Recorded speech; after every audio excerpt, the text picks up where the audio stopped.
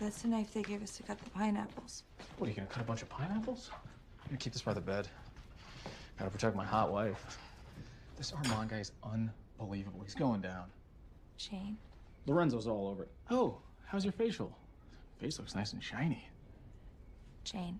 What?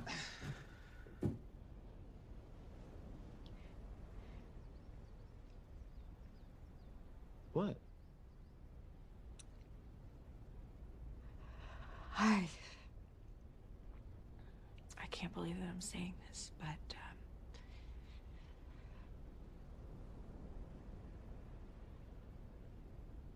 I think I made a mistake. What's a mistake? The mistake is...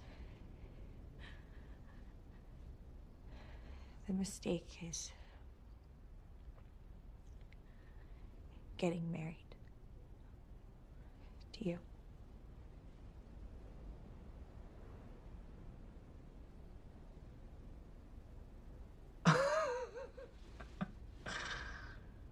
What? Shane, when I met you, I was in a weird place.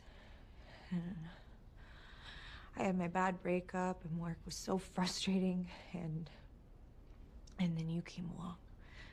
And you're so handsome, and I was so attracted to you, and you had so much going on, and going around the city with you was like a fantasy. All the doors open, and then you asked me to marry you. And look, I admit, when I was little, I had princess dolls, and I was a girly girl, and I dreamt about my wedding day, and Prince Charming and all that shit. What the fuck are you talking about? And then Are you for real right now? And then I got caught up in the wedding, and that was the last 5 months, basically. And everyone, you know, I could tell, thought I was so lucky. And that made me feel good, but like, in the dumbest way, because now I'm here, and... And what? And I realize I don't want to be a +1 my whole life. Okay, so don't be. I mean, I'm not telling you to be anything. But that's just how it is. Okay, so are you blaming me because you're not more successful? No, I'm not blaming you for anything. You've done nothing wrong. What a relief. Like, after I've wined you and dined you and asked you to marry me and then made you the center of my life, it's just nice to know you're not pissed. Shane, this is about me.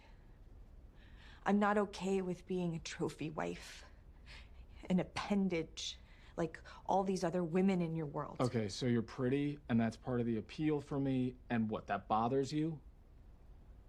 I just need to respect myself. I gotta hand it to you. You hid yourself really well, Rachel. I mean, this whole time, I bought that you were this cool chick who was fun and confident and normal, and I had no idea that you were this insecure, naive baby. You're the baby, Shane. Coddled by your mommy who showed up on your honeymoon. You don't get the room you want, so you throw a never-ending tantrum. I genuinely cannot believe what a baby man you can be. Okay, I'm out. I'm gonna go for a swim. Because now, we are starting down a very dark road. And you better be sure you really want to go there.